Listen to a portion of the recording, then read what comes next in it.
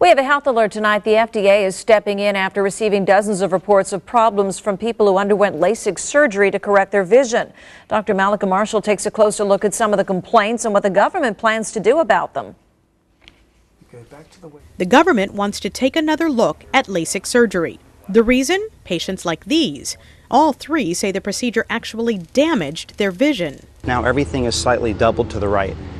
I see 3 moons at night. I mean, if I look out there in my worst eye, I mean, it's totally hazed over. I certainly regret having it. I think it was the worst thing that ever happened to me. Lasik uses a laser to reshape the cornea and has given millions of patients 20/20 vision.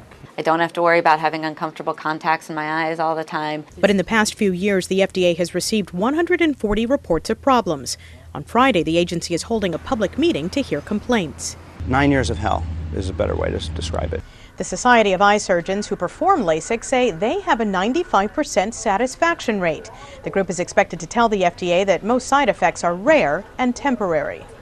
Dr. Robert Seichert from the Langone Medical Center says not everyone is a candidate for Lasik, especially if a patient's pupil is too large or the cornea is too thin. So I turn away approximately 20% of patients who are interested in having Lasik. But Michael Patterson says he was considered a good candidate by his doctor. The only way to protect yourself from Lasik is to not have it. Friday's FDA hearing is part of a study on the safety and satisfaction of Lasik.